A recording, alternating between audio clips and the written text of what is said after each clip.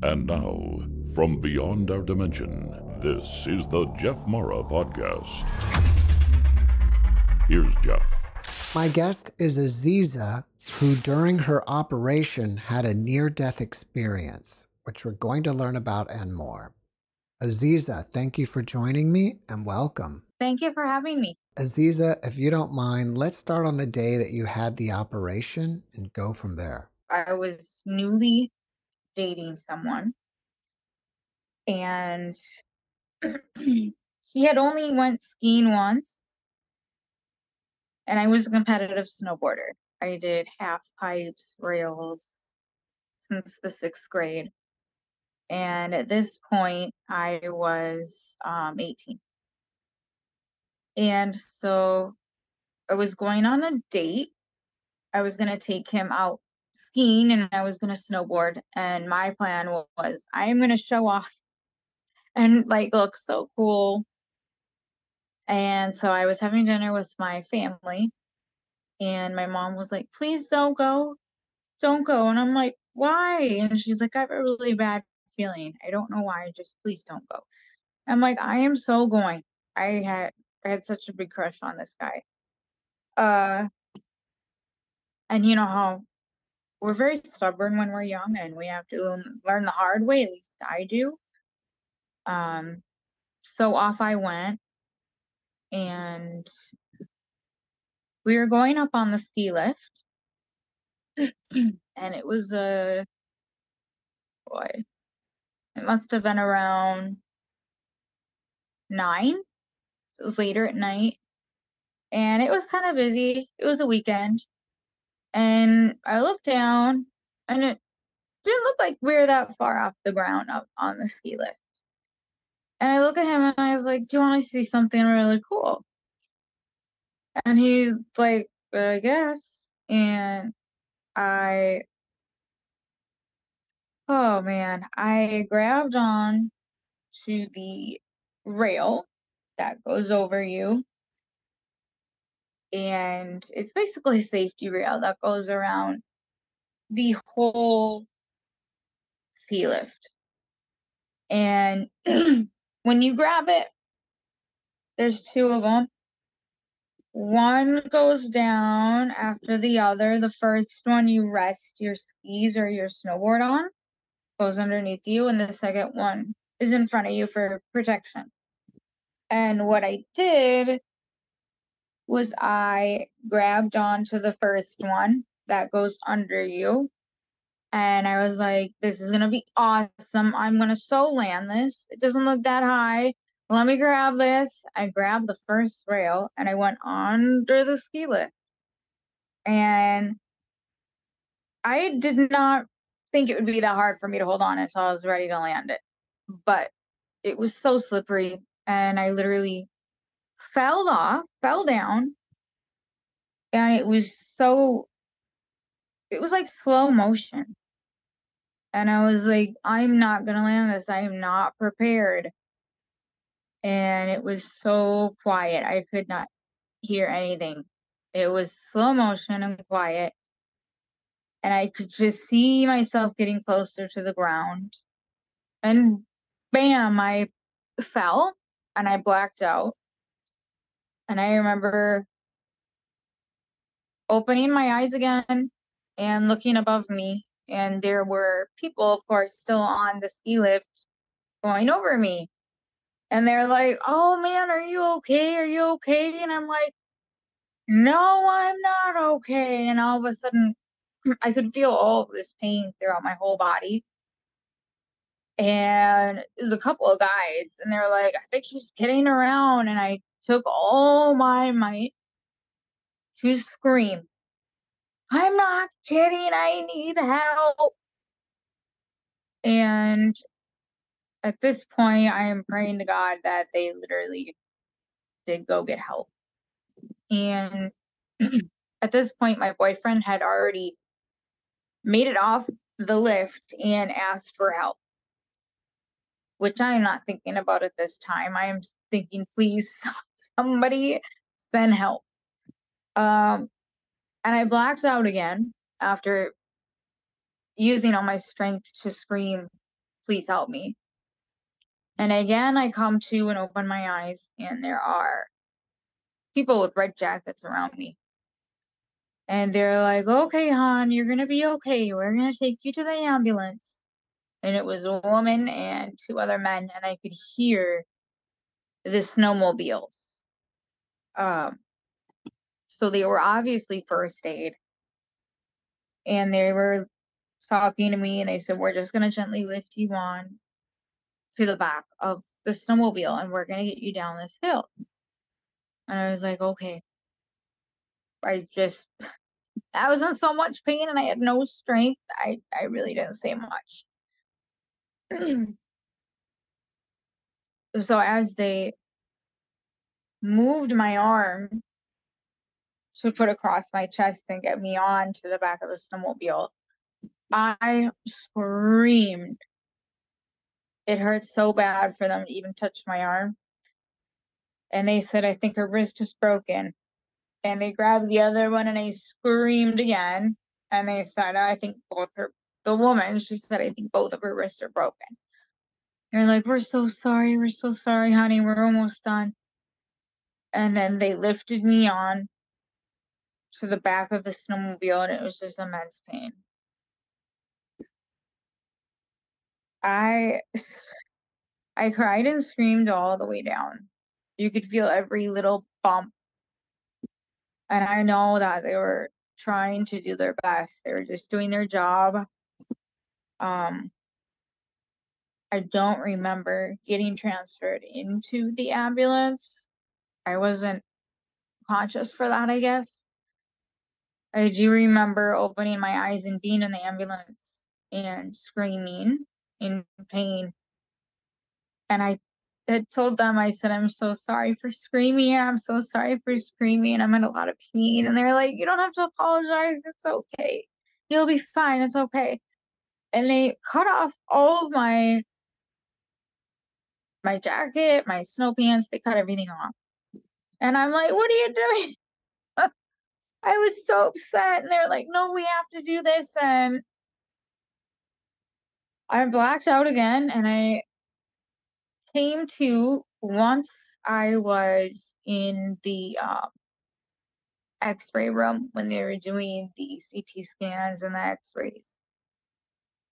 And once they lifted me into the CT scan machine, I screamed in so much pain. And I'm like, I'm so sorry. I keep screaming. They're like, no, it's okay, honey. It's okay, honey. And what I came to realize after everything was that why I would become aware or conscious is because I was being moved and screaming in pain. When I was being transferred in any way is when I would wake up and scream in pain. So again, I became conscious and aware, opened my eyes as I'm being transferred off that metal table and back onto the hospital transfer bed, screaming again. And I said, I'm so sorry, you guys. I keep screaming. I am like being a really hard patient. I don't mean to be. And they said, oh, honey, you don't have to apologize for screaming. You do not need to apologize at all. And when she said that, I kind of wondered, like, something really bad must be on those scans because that doesn't sound good. And so next thing I know, I opened my eyes. I blacked out again. I just kept blacking out. And the doctor was trying to talk to me, and he was at the foot of my bed. And he said, I didn't even know where I was. I knew I was somewhere in the hospital because there were 2 drapes. My parents showed up out of nowhere on each side of the bed. I don't know where they came from, and the doctor was at the end of my bed saying, we need to do surgery right away. We need to do surgery. We're going to need to put some rods and screws in your back because you completely crushed your vertebrae. And that scared me to death. I screamed at him. I said, nobody's touching me. I don't want surgery. I don't like surgery. And I blacked out again. I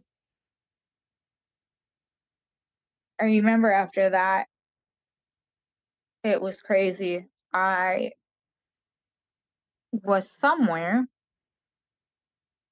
where it was just bright, and I felt weightless. And I noticed in front of me there's like a C shape of other young adults. And it was almost like we were standing on clouds. It was so bright and weightless and warm, and you almost felt like you were floating. And I didn't know who these other people were. I was so confused. So confused, because I felt like every time I became conscious and aware, something crazy was happening. Every time something crazy was happening. And so I'm like, what is going on now? And all these other young adults were just standing calm, and I looked straight ahead of me, and there was a man, a very old elderly man, and he was almost like a white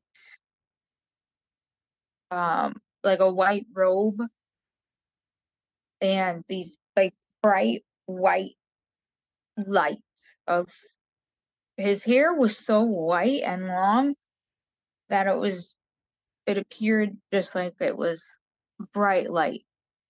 And he had blue eyes, and he had a lot of wrinkles in his face, and he had a long white beard, and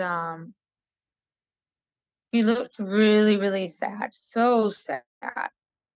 And he'd look at a young adult in front of me, because it was me and then about 8 other young adults in a C shape, and then there was him. And so he looked at one of the young adults, and he looked so sad and so heartbroken and so disappointed. And he looked at them, and then he would just look so slowly. He would lower his head. You could just see like a tear. And then that person would disappear and fall into the clouds. And I'm like, what is going on? But I could sense where I was, and I could sense what was happening, but I almost was in disbelief. And I could hear what he was saying. I could sense what he was saying. There was no speaking, you know, and you're so light and warm, and it feels like you're floating. There was no pain or anything. That you feel like you don't have a body, but everybody I seen in front of me had a body, and he had a body. And to me, I thought it was God. He didn't look like Jesus, or like any of the pictures of Jesus. But yeah, all I knew was there was a lot of sadness and disappointment. Like a father and his children.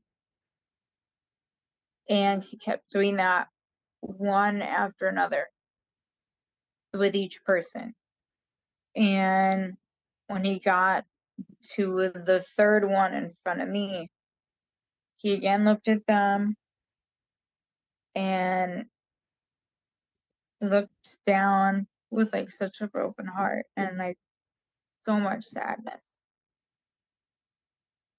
And then this young adult had fallen, just like, and like something comes under your feet and they literally just drop. But I seen flames, and the worst screams I've ever heard.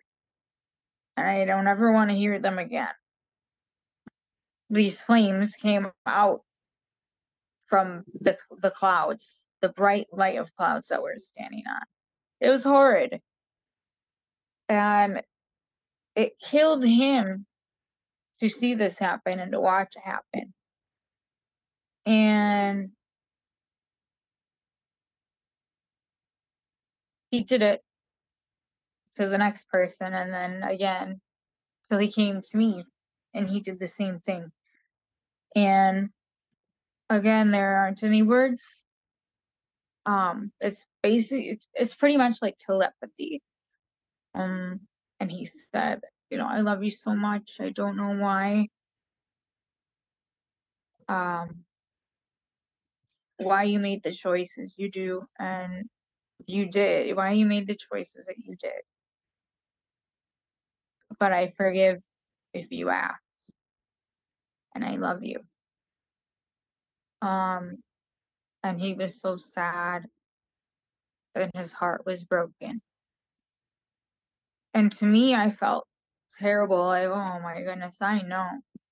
I was raised Catholic, and I knew the life I was living was horrible. Let me tell you, it was horrible. Like worse than your average teenager. And I had strayed away from God for sure. And then it was my time to drop into the flames. But I didn't. Just as I was supposed to drop, I woke up. I remember I had woke up because I'm thinking I'm gonna be in flames, but I wasn't. I had tubes everywhere. I had a tube in my mouth. I had tubes going in here. I had blood transfusions. I was trying to rip everything out because I couldn't, but I felt like I was choking because you're not supposed to wake up with all those tubes. And I'm like, what is going on? Every time I wake up, it was just crazy every time I woke up. So I see the nurses rush in when I'm trying to pull everything out. And now I know they forced me into a medical coma because I was so badly injured. When I did wake up after that, I woke up trying to comprehend what in the heck happened. And am I gonna black out again? And like, what's gonna happen right now? What crazy is gonna happen right now? But nothing happened. And there was my family around me. My aunt was at the foot of the bed. And my boyfriend was sitting to my right. And I was in a full body cast. And I couldn't ask anything because of I was literally working off of one lung. But once I had healed and went through all the therapy, I did find out that when I was gone, it was when I was on the operating table, when I needed 5 blood transfusions. So I kind of put the pieces together like, wow, this really happened. Because when I was able to talk and feed myself again, I told my dad what happened, and he couldn't believe it. He said, you know that we did lose you. And I'm like, what? He's like, yeah, we lost you on the operating table. And I'm like, oh my goodness. Like this makes sense. And I realized that I had a second chance. And I do wonder if the other young adults in front of me, did they get second chances? Was it a warning? I'm praying they got second chances like me. I had found out that the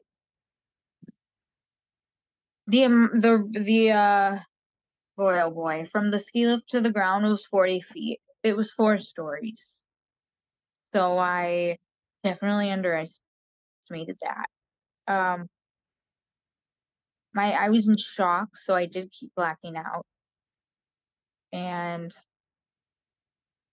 I had ended up fracturing both of my wrists. So I have a screw and, oh boy, 6 screws in one plate in each wrist because I broke both of them. And then I broke 4 ribs, which collapsed. I broke 4 left ribs, which collapsed my left lung. So when it took all my might to scream, it was because I only had 1 lung and was filling up with blood. I had completely crushed my vertebrae in between my L and T. So they had to use 3 rods and 22 screws to fix that. I had fractured my pelvic bone, my left hip, and my left leg, my thigh, basically my upper leg. And I had to learn how to breathe and exercise my left lung with one of those breathing exercise blow things. I had to use soup cans once I got my casts off to exercise with. Um, I couldn't believe when my therapist cheered me on when I did 2 steps up the stairs. It was like, in my head, I'm thinking the things we take for granted that we do every day, it's crazy. It's crazy. So, yeah, I spent a long time in the hospital and a long, long time uh healing the basically the back cast, or my goodness, the cast went all the way around, uh like, I don't know how to describe it. It's like a body It cast. was like, yeah, it was like a body cast. I did get to go home with just a temporary cast over my wrist, and yeah, by the time I went home, I had a temporary cast on both wrists, and then I only had a body cast around my middle area. So yeah, I went through a lot, and um, it's definitely humbled me a lot, and I think God gave me a second chance. And people say a lot like, "You're so lucky He gave you a second chance." I wish, you know, I've had someone say, "I wish He gave my son a second chance," and I try to explain to people, um, we may have been given so many chances already that we don't even know it. We could have been in a car accident today, but it didn't happen. Um, Close calls happen all the time. So a lot of people, say, "You're so lucky, you're so lucky." I am lucky that I got a wake-up call and I got a chance to completely turn my life around and be there for others. I don't know. I try to make people laugh, and I'm a lot of people are drawn to me just to listen to them. now. So now it's all about me helping people. Um I have to be helping someone to have purpose. I don't know why. And since my accident, which was in 2009, I've had my daughter, the boyfriend, um, stayed and fed me, bathed me, drove me to doctor appointments, gave me my daughter, um, has completely turned his life around. Um, I guess I impressed him. Aziza, thank you for sharing your story with us. When Mhm. you were first over there and you saw all the other young adults in the C formation, did you have some sort of understanding that you were dead? Not in the beginning, but as soon as he started, um, when he first, at first, when I got there, I was like, who are these people? But then when I noticed him and how he was looking at one of the young adults, I was like, oh dear. That's when I noticed I'm dead. Have you ever considered that sending someone back to Earth could be like sending them to hell? Yeah, because ever since, I have everything but cancer. After your experience, did you notice that you had any new abilities that could be considered psychic? No, not until I was an adult. I do, I think everybody does have a gut feeling. It's just that people don't trust it. But every time I get a gut feeling, it's for a reason. And then I have a lot of dreams that come true, but they're warnings. I don't think it's type of thing that I've come back with. I think it's something that I wasn't aware of until I was an adult, because as a young teenager, we just don't pay attention to stuff as well. Since your experience, have you returned to Catholicism? No, I'm a Christian, but I'm not Catholic. Would you say you've become more religious? Yeah, In what other ways did your life change? At least spiritually or your relationships with people? my whole life had changed. Um, my purpose is completely different. I moved from Minnesota to Arizona to get my RN to be able to help people even more. um, I do uh me and my other half, we do not hang out with the same people anymore. Um, and my daughter, she goes to a Christian school, so and I'm definitely bringing her up to be aware that God is always there for you. Um, our life here is such a tiny minute amount of time for our soul compared to eternity. Whenever there's an issue or you're starting to feel depressed or alone or anxious, I believe what it's true that everything makes you stronger. You're able to go through whatever is presented to you. You can make it through it. You're never alone. You may feel like you're alone, but you never are. Um, and I teach that to my daughter.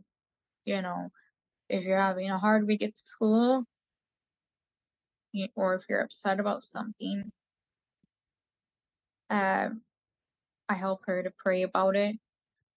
Pray before your day starts and give thanks for everything. I tell her that everything could change in one second. And the other side of the country is flooding. They lost their home.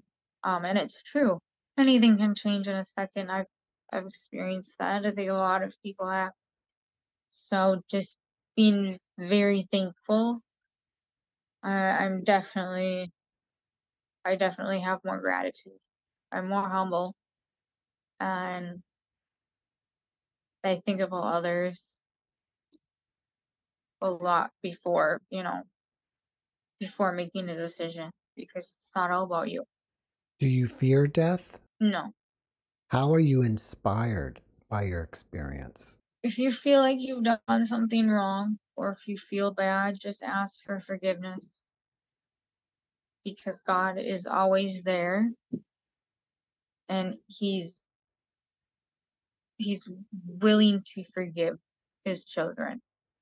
All you have to do is ask. Um,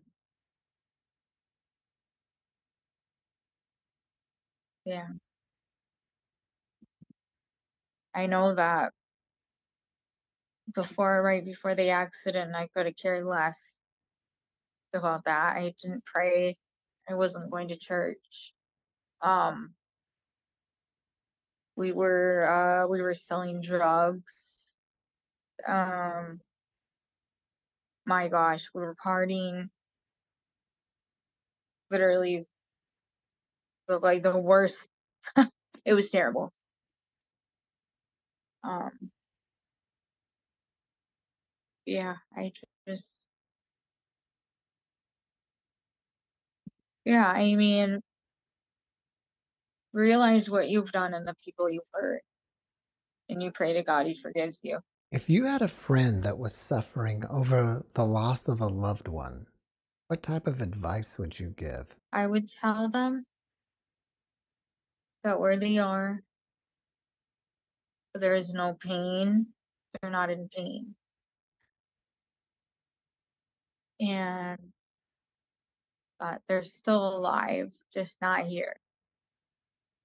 And to pray, if you're really missing them, pray to God. Pray to God to help you with your pain, and pray to God. Please, dear God, tell my loved one that I miss them so much. Or yeah, no one's ever truly dead. It's just a whole different realm that we go to. Aziza, after watching this podcast, people may want to reach out to you and ask you questions. Are you open to that? Yeah. What's the best way to contact you? Let's see. I have my email, or I have a Facebook. Facebook page or profile? Yeah. Should I put a Facebook link to message. it? Yeah, that's fine. If people want to Facebook message me, um, and they want to know more, that's fine. Do you have anything that you're working on that you want people to know about? Not really. Um, let's see. I guess my experience has led me down the healthcare career, because I feel like it's the best way I can help people. Me and my mom used to help the homeless. We would hand out backpacks with, toothbrushes and socks and necessities and snacks. Um,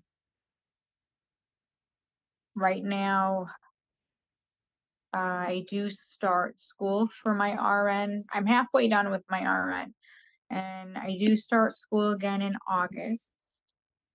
And once I am done with that, I do want to continue and be a nurse anesthesiologist, which you do have to have 3 years of ER experience to be able to apply for that school. But yeah, I feel my best when I'm helping others.